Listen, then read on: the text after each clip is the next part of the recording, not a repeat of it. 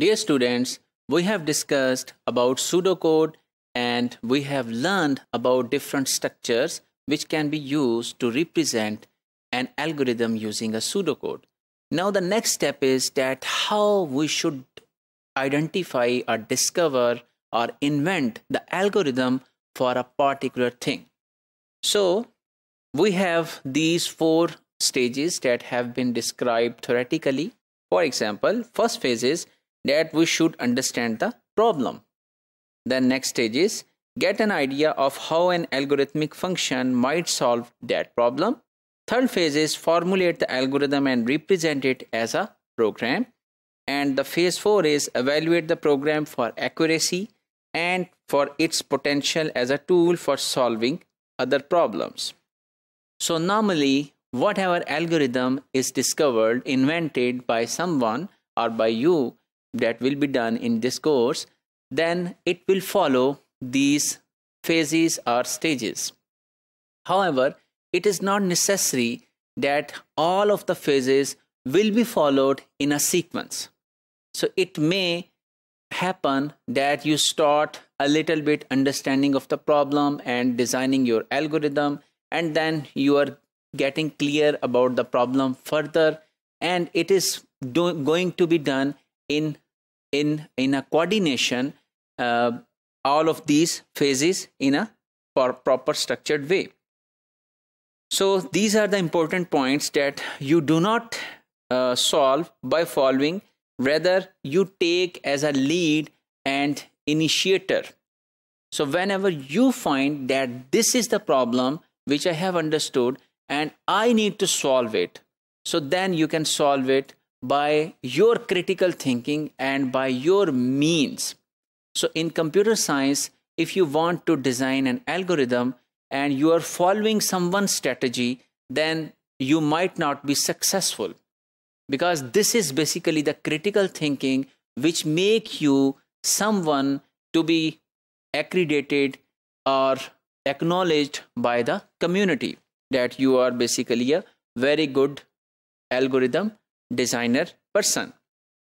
So then step-by-step procedure does not work sometime, and you get involved. You will notice that you have solved the algorithm problem using these phases. So let's have a practical problem of it. So for example, if there is a person A that is charged with the task of determining the ages of person B's 3 children, and person B tells A that the product of children's age is 36. So this means that there are 3 children, and if we multiply the ages of these 3 children, this will become 36. That's fine. But you know that 36 can be formed by many means. So for example, the age of one children could be 1, second children could be 1, and third children could be 36. Then it will become 36, the product. Or it may be like the age of the first children is 1, second children is 2, and third children is 18.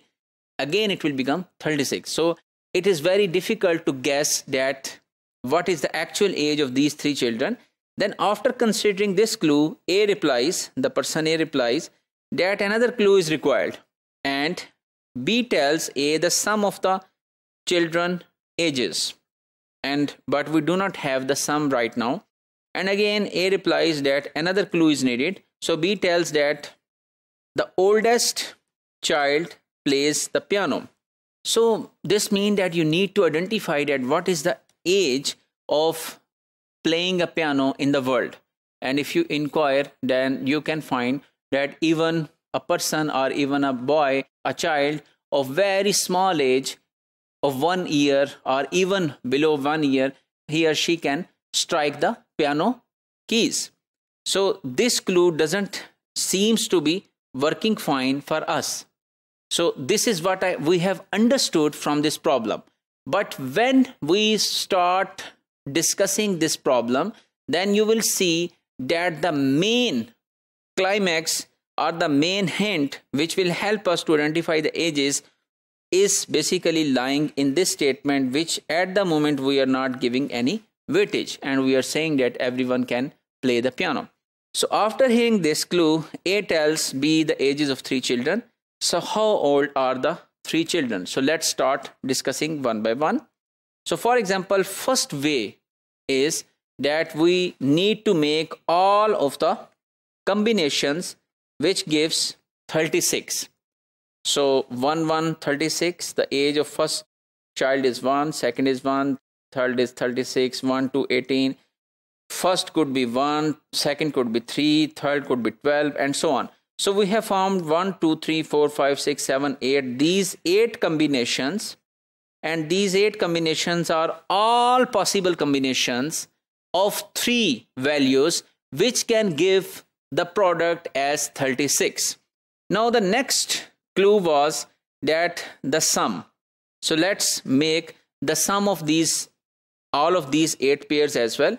So if we make the sum, it becomes 38, 21, 16, 14, and we do not know the sum. Remember, 13, 13, 11, 10. So from here, we can notice one important thing, that 2 triples have the same sum of 13. So this is basically the main point here, that we should exclude all of these, as if with the sum value person A was able to tell the ages, then it could be 38, 21, 16, 14 or any value. But when that person said that I cannot still guess, this means that there are at least 2 or more than 2 values of sum which are exactly same. So exactly same values are 13, the 2 triples. So we have listed down them, 1 plus 6 plus 6 and 2 plus 2 plus 9.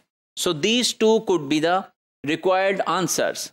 Now again read the question, that it says that the oldest child play the piano.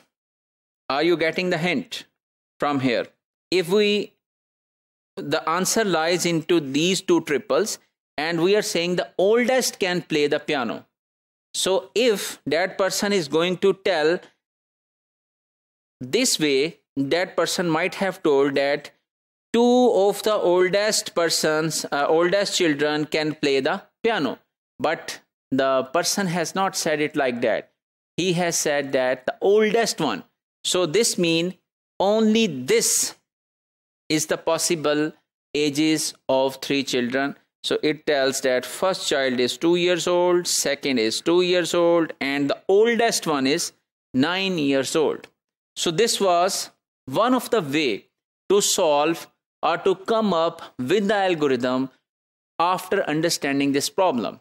So if we conclude this module, we have learned that making an algorithm is following those stages which we have discussed, but those stages are not going to be followed one by one. And we have seen that while understanding the problem, we were of the point of view that this statement is not of our interest, the piano one. However, that was the main statement which helped us to solve this problem. So this means that all of these stages are working together, and you are critically thinking and you are innovatively trying to solve the problem with all and passing through all of those stages at one time or another time to come up with the solution to build an algorithm.